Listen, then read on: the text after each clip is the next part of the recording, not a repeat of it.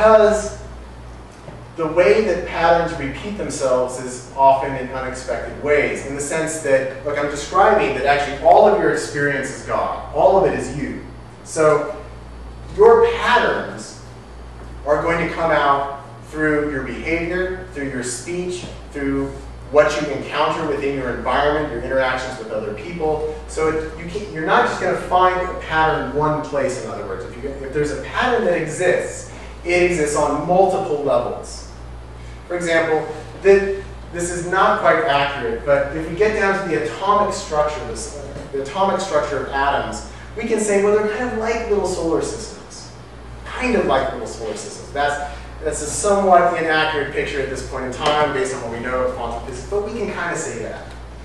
So here at the very small level, we seem to have a centralized energy core, and then we have units of energy that seem to circle around that central core.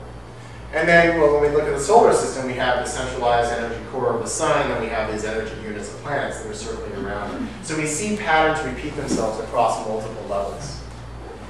But what's important about fractals is that one of the amazing discoveries of fractals is that suddenly, here's a way to mathematically map everything that exists in nature, which is extraordinary. So here we're in a room made out of a bunch of man-made objects, so we're just dealing with really simple geometry in this room. But if you look out at the tree that's out there, that's a fractal. Right there. Every plant you can see is a fractal. And if you look at the mountain line, the ridge of the mountain line, that can be described mathematically as a fractal. You can take any cloud in the sky. There is a mathematical function that explains that cloud. It is a fractal. Explains it or describes it? Well, you can map it out. And so you can actually, if you get the numbers right, you can reproduce that exact image in 3 dimensions in your computer.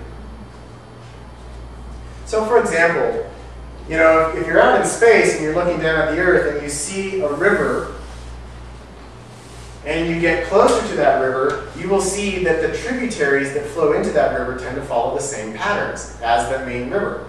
And then you zoom in any closer, and you see that the streams that flow into the tributaries tend to follow the same patterns as the tributary that follows the same pattern as the main river. And then you get down to little tiny rivulets in the sand right at the edge of the tributary, and you see the same patterns. So we have patterns at a very small scale up to a very large scale, and it's a repetition of variations on a theme, variations on a pattern. Here's our circulatory system. Yes, our circulatory system is also a fractal. In terms of our veins in our bodies, it is a fractal. You can actually mathematically compute how your veins are going through your body based on fractal mathematics. So this is really peculiar, that it seems like pretty much all of the energetic structures that exist within nature, both inorganic, mountains and clouds and lakes and coastlines and things like that, inorganic matter, and organic living beings are mathematically described by fractals. Now, where else do we see variations on a theme? Well, let's look around the room. Variations on a theme. How many people here have got 2 hands? Raise your hands. Sweet. How many people here have got 2 feet? Right? 3 feet. All right, now we're moving. And you know what? If we look around at kind of a lot of the mobile animals that move around on this beautiful planet, variations on a theme. 2 arms, 2 legs, tail. Oh, well, we kind of lost ours, but you know, we used to have one. 2 eyes, 2 nostrils. Same physical principles. There's an economy here.